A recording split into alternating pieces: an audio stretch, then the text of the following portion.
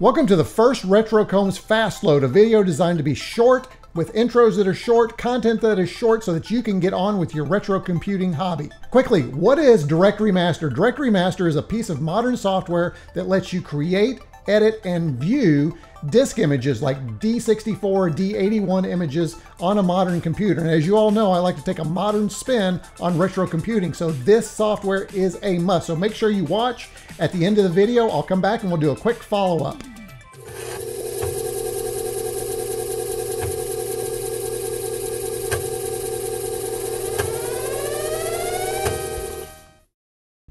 All right, this is the retroCombs desktop, and we're going to load up the terminal. There's a bunch of terminal commands for this video, so you'll find everything you need in the companion blog post linked in the video description below. For my distribution of Linux, I'll be using Pac-Man, which seems appropriate given this is a retroCombs video.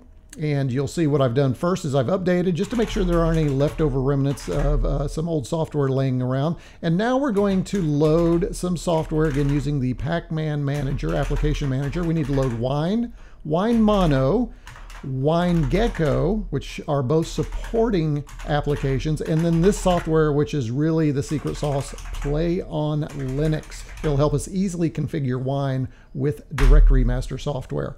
We'll go ahead and proceed with the installation.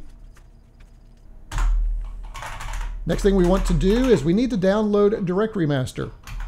So this is on the style64.org website. We'll pull that up. Here we are on the style64.org, and here's DirMaster. And now I want to show you a few things. Really like this company, or this developer. They're really doing some fun things in the Commodore retro computing space, so I encourage you to go take a look at that. But for this video, we need to download DirMaster, latest version being 3.1.5. It is downloaded as a zip file, as you'll see. We'll save that. Once it's downloaded, let's go ahead and open it up in our file manager, and it is a zipped application, so we're going to extract that. We'll dive in here, and you'll see we'll have this DirMaster setup.exe file, which is very strange to see on a Linux box. You'll see I've loaded the Play on Linux software. Now we're going to go through the install process. It's pretty quick. You install a non-listed program because it is not included in the Play on support or Wine listings of compatible software. We're going to create a Commodore image to contain the DirMaster software. Calling it Commodore because that's just fun. And we're going to use a 64-bit Windows application since I'm on a 64-bit machine. Wine will configure itself. And this obviously takes longer than what you're seeing on the screen. I've sped up the video. So now let's go ahead and select our software to install. We'll dive into the directory, and there's that setup.exe file we need. Go ahead and next. We'll use most of the defaults here. Make sure you do not create a desktop shortcut. Here's our default settings.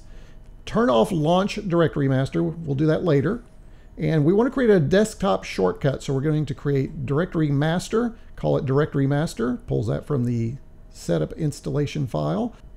We don't want another one, so we'll say don't want another shortcut. We'll click next, and you'll see DirMaster shows up in our Play on Linux and our desktop. We'll double click to start that. It's pretty quick. I did speed this up. I'm going to open up my Commodore Plus/4 User's Manual disk image that I'm creating. Be sure and check that out in the show notes below. You'll notice that we can bring up a BAM on the disk, and there's also some more tools. Now, I'm not covering everything that this software can do, but it can create a new disk image for you if you want to use that with Vice, or you can transfer it over to an SD card and run it using one of your SD to IEC devices. And that's DirMaster loaded up and running on a Linux computer. Now I want to show you one other thing. You can create a menu application shortcut if you need to do that. It did it for me automatically by default, but if you need all the information, go to the properties for the icon on your desktop and you'll find everything you need, including the launcher information, and then you can just use your Linux distro's menuing system to create your own menu item. And you'll see DirMaster is here. Let me show you where that Commodore came into play. Here's that disk image that we called, or the virtual drive as we call it, called Commodore. If we ever included any more Commodore 64 Windows applications related, we can put it on that same drive. And that is DirMaster on Linux. All right, if you're a Linux user, I hope you found that useful. If you did find it useful, hey, go down there below and get all that stuff down in the bottom. Make sure you hit subscribe, like, so that you won't miss the next fast load. If you'd like to see more on how to use Direct Remaster, leave those comments below, but it's going to take you pushing me to do that video, because I'm not just going to do it because I want to. I'm going to do it because you want to. So that concludes this first retroCombs fast load. I hope you enjoyed. retroCombs out.